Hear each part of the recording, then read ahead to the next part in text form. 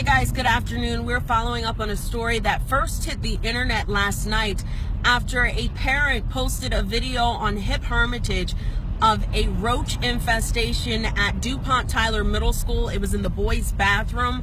Her son showed her this video. I'm gonna move the camera so you guys can see it as well. As you can see, there are roaches lining this bathroom stall on the other side as well. I spoke with an exterminator and he's telling me that the school is in fact infested.